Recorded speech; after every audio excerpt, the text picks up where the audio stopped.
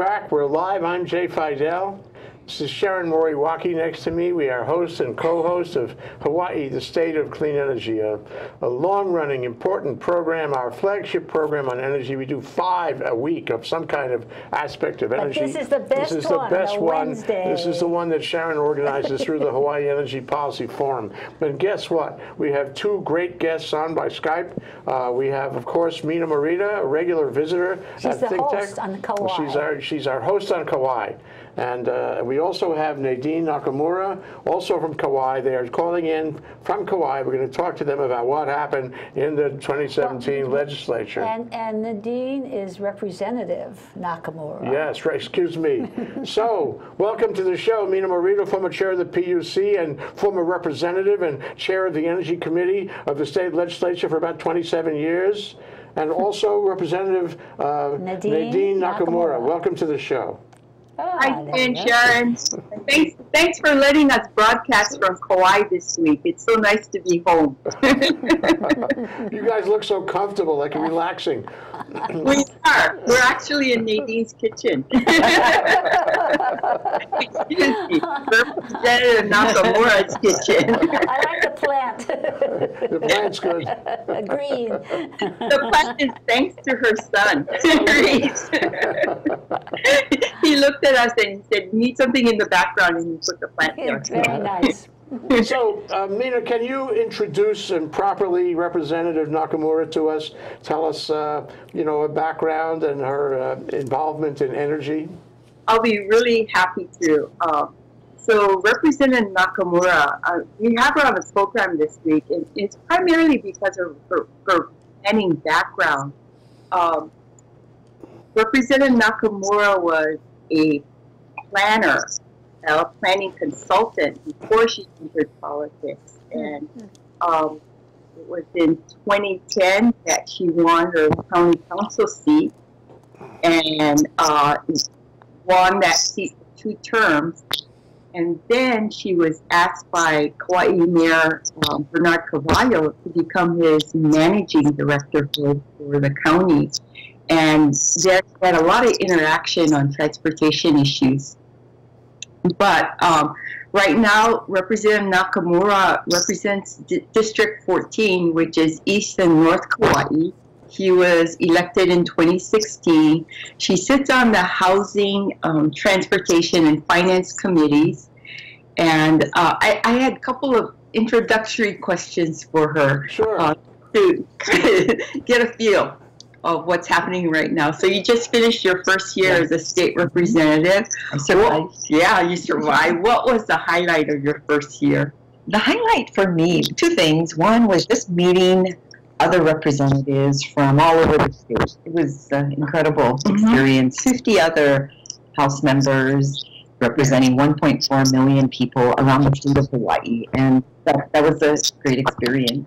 But also passing my first bill relating to an invasive species on Kauai, the rose-ringed parakeet. And we were able to get the bill passed and get some attention to this major issue affecting a lot of farmers on this island, the visitor industry, and property managers. Yeah, and I think in that one you can see how the economic impact of those birds, because I guess it started out with a couple of pairs in the 1960s, and it's grown to hundreds, thousands, and attacking ag crops and a pest to tourists. They all roost in the coconut trees at the hotels and make a big mess. Yeah. So this is sort of a process question. So was there anything in the legislative process that you found yourself scratching your head and saying, why is it done this way, or why this? A lot of times throughout the entire process, I was doing that, mainly because the state process is so different from the county process, which is year-long. And if you don't finish one week, you go to the next week, or you put it into committee and you resolve issues. You also vote right in front of the camera every Wednesday. In the state house, it's such a compressed process, and there's not a lot of time for that type of deliberation and really being able to work a bill and make it improve on it. You just don't have that luxury. Yeah, and I think that's some of the stuff that we want to touch on later on one particular bill. So what do you think was the most important accomplishment for the session? Well, to me, the social justice legislation was a huge accomplishment, and it got buried in all of the discussion about rail.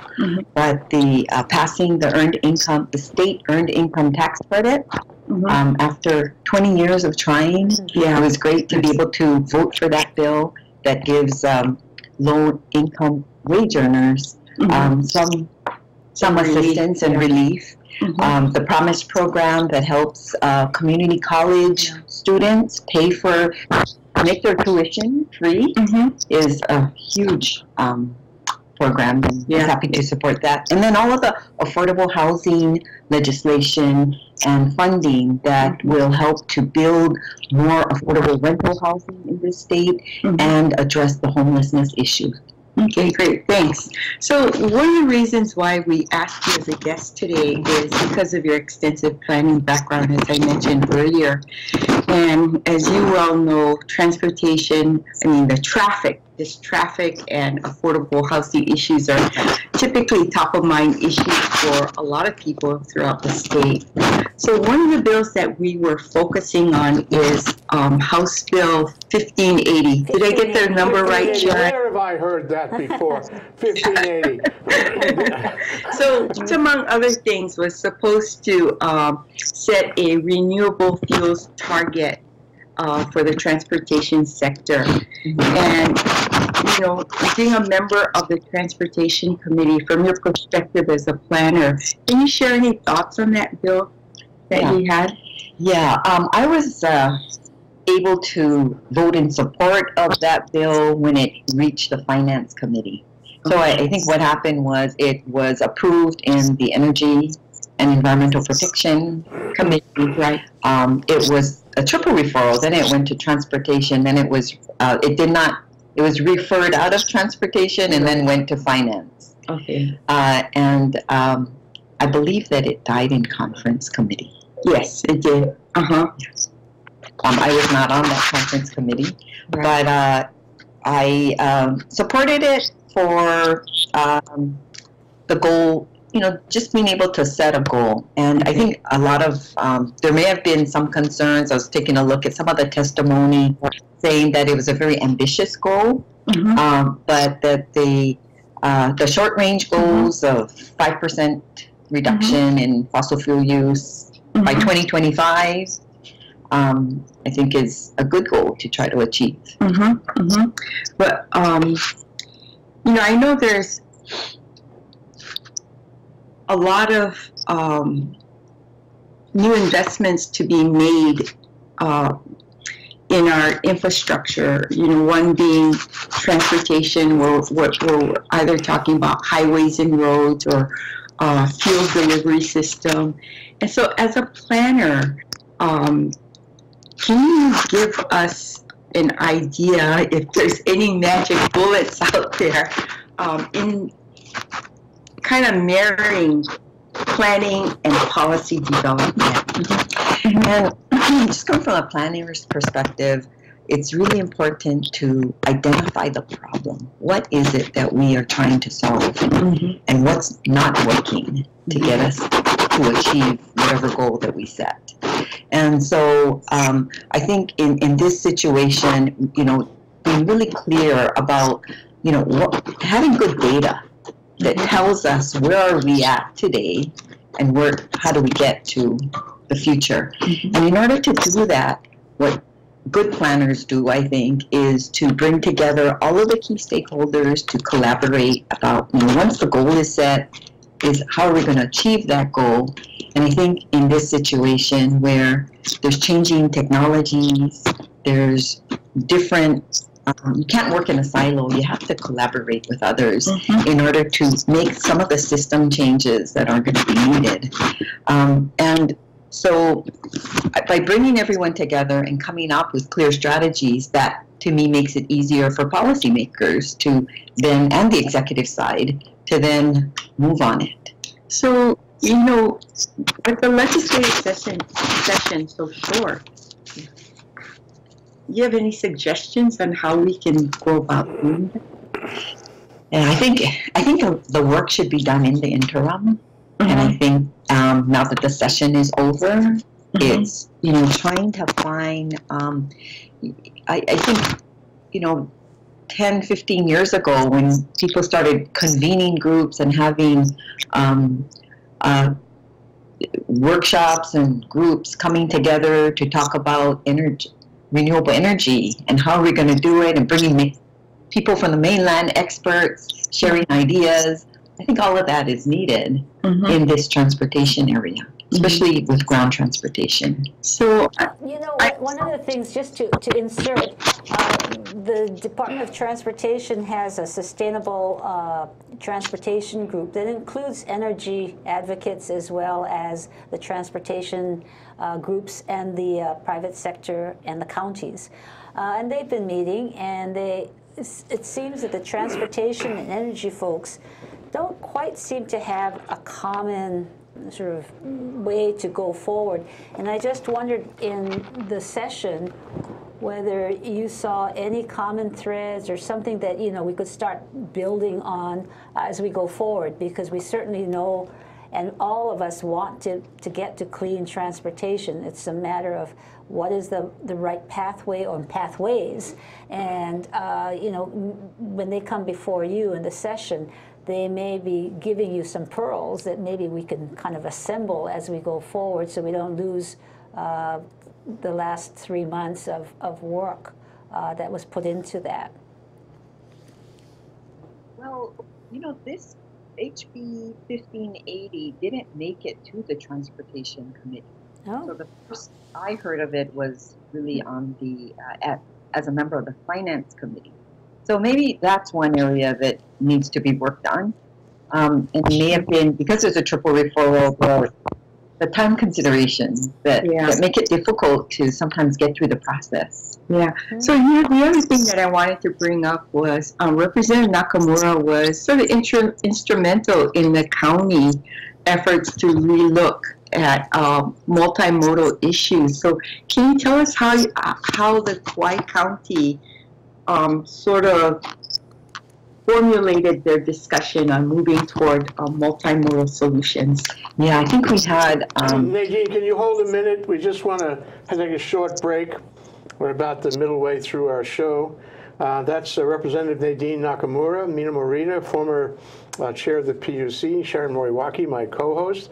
I'm going to take a short break. We come back, and in the last half, I'd like to cover the question about how this session, the things you saw in the legislature, how they affect the initiative in general, how they affect you know, the speed and the effectiveness of the Clean Energy Initiative, and how they affect public opinion. So we can cover that too right after this break. We'll be right back. Aloha, I'm Kauai Lucas, host of Hawaii is My Mainland, every Friday at 3 p.m. on Think Tech Hawaii. We talk about things of interest to those of us who live here, and my past blogs can be found at kauailucas.com. Okay, I didn't listen.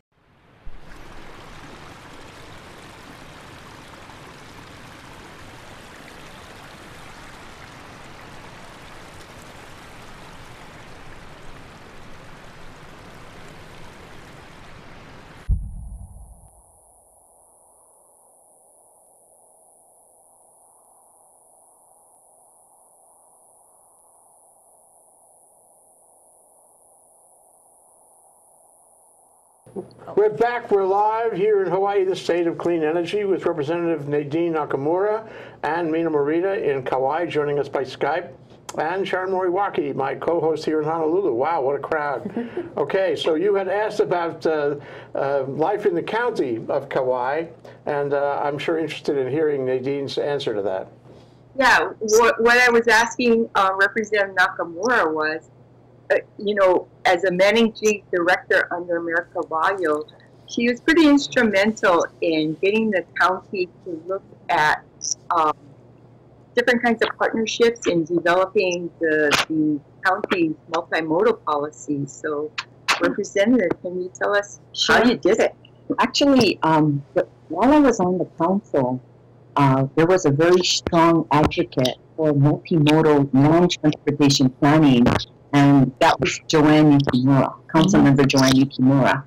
And she has was able to secure funding, secure a consult. The administration secured a consultant, and they created I think the first one in the state is a multimodal land transportation plan that we use as a model moving forward. And that involved looking at roads, bicycle paths, pedestrian paths, as well as the bus system, to really look at it holistically together, because a lot of times it's done separately. And so that's something that the mayor has really promoted. We have a complete street policy, we have safe routes to school policy, and we have a transportation planner focused on implementing these policies. So that's how you translate the plans into action. And, so Nadine, if I could insert, so lessons learned from the county and how you did that, and what were the major pieces, the foundational pieces, can that be transferred to the state, and what kind of policy would need to be in place that we could build upon? I think, as you said earlier, the EA administration is working to coordinate better with the counties. And to, I think, having the policies in place, the complete street policies, safe routes to school policies, having, maybe we need a multimodal land transportation policy that brings it together. But I think the State Department of Transportation is, and under the leadership of Director Fujigami, there is movement to learn from what others are doing on the mainland, even learning from what's happening on Kauai, and training their staff to think about transportation differently. And it's not, as they're saying now, it's not just about moving cars from one place to another. It's moving people to where they need to get to go, and it might not just be by vehicles. So that's the shift that needs to happen, and it needs to be ingrained in the bureaucracy. So how, you had mentioned that there was a champion in the council in recognizing the need for good planning. Do you see the same kind of effort at the legislature, recognizing the need for good planning? It's my first year, and I'm still trying to figure that out. There was so much focus on rail this session that I did not get a sense of the other types of multimodal. I mean, rail is one big part of it, and it will make a huge difference in Honolulu. But we need to be looking and coordinating, and a lot of it too is implementation. So do you think that we don't get involved in? Right. But do you think the department has enough resources to make these huge, to implement policy? Yeah, I guess the question is, do you think, or in your first year, have you seen if our transportation policies and objectives are clear enough in moving forward to give good direction to the Department of Transportation? I really don't have I really don't have a strong sense of being able. I don't feel like I can answer that question. I think I'm still learning, and I think I need to do more research in that area. I don't know if there's a disconnect yet. Okay. Yeah. Do you have any questions for Representative? Oh yeah, So we've had a problem in moving ahead. We were under the shadow of this BUC proceeding through 2015 and 16 for 18 months, 19 months, and that cast a shadow during that whole period, and then after. And then we have right now, we have the whole affair in the legislature about confirming Tom Gorak. The PUC is in a state of turmoil, I would say. Have they appointed anybody instead? No, not yet. So the PUC is in turmoil, okay, and the industry is in turmoil. The installers are declining, and there's hardly any left already, and the incentives that existed before don't exist anymore, and the public is not enthusiastic about doing any more PV. Actually, the only place it's going well is in Kauai. But so the legislature, by default, because the governor's not involved in this stuff. I mean, he's made some negative pronouncements about NextEra and about LNG, but he hasn't actually come up with a positive plan himself or through DBET. So, it's just like this. None of the government is actually moving ahead right now. And then we have the 2017 legislature, which was in many respects a failure around all issues, but especially a failure around energy, because there were two obvious things that I think they should have done, could have done, and there were a lot of things they should have done that didn't come up. So here we are, and my question to Representative Nakamura is, what should the public think? Should they be excited about energy right now? Should they feel that it's all moving along nicely? Should they be concerned? Should they be writing letters to their representatives and senators saying, "Que pasa? What's going on? What do you guys plan to do next year, the election year?" At the end of the cycle, it all starts again. It's like the myths of Sisyphus. You keep pushing the stone up the hill and it rolls right back down on you. So where's the progress? How committed is the legislature and the leadership in the legislature to doing something? How do you feel? I wish I were, in your place. I would really, know more about this. But I'm wondering how you feel about, the leadership, the initiative going forward, and mostly how the public should respond or react to this. Or give us some hope. Give us some for hope. Next session. I think there's new leaders in the House. I think that I think clean energy policy will be.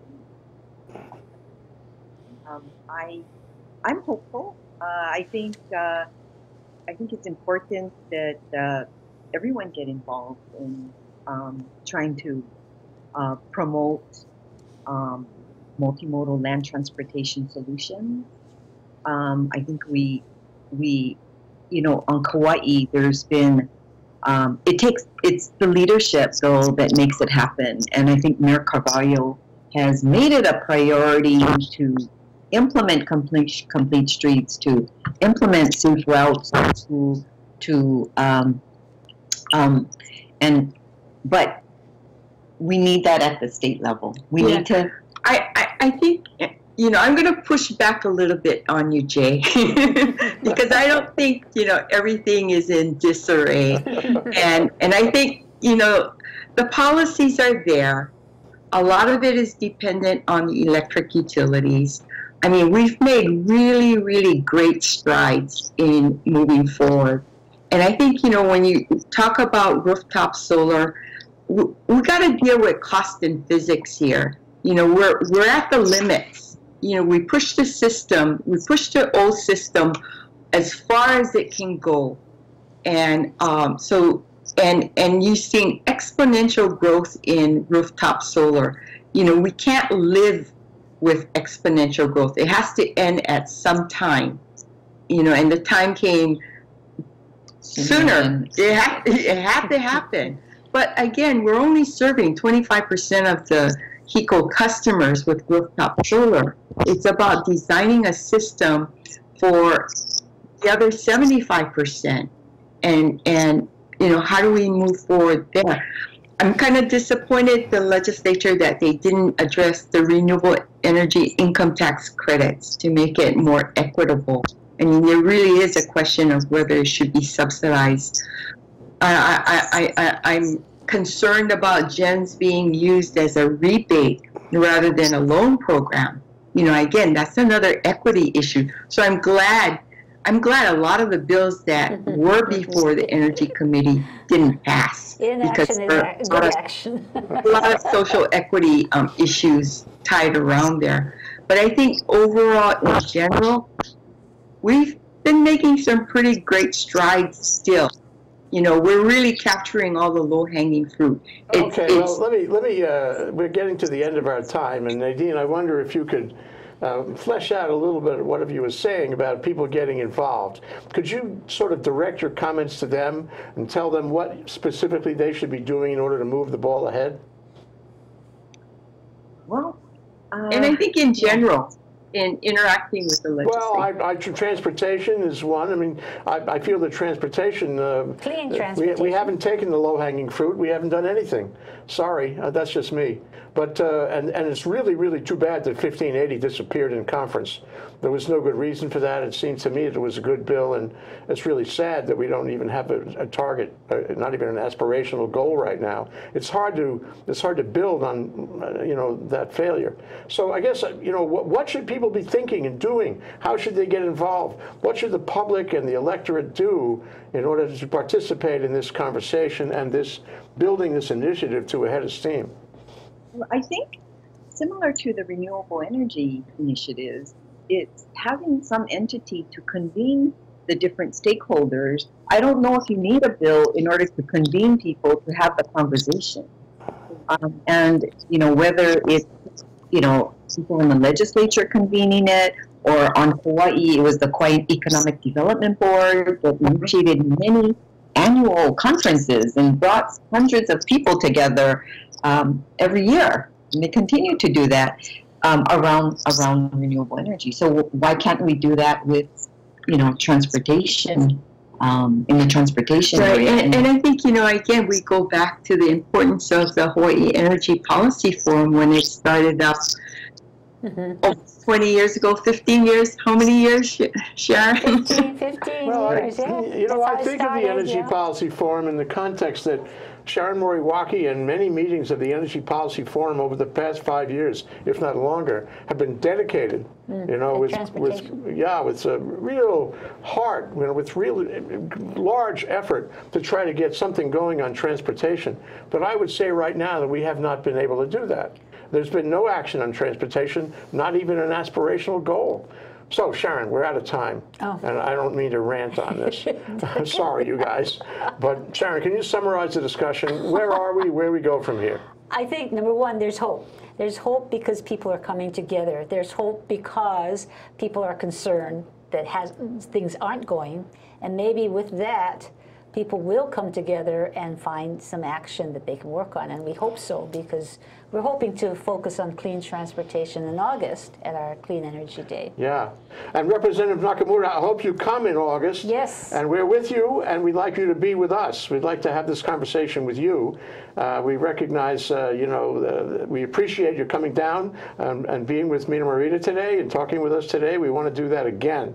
And thank you, Mina, for setting it up. This is Hawaii, the State of Clean Energy, with Representative Nadine Nakamura, with Mina Morita, with Sharon Moriwaki, and me, the old guy. Aloha. We'll be right back. We'll be back next week. We'll be right back. Yeah, we'll be back with Mina again next week. So stay tuned in.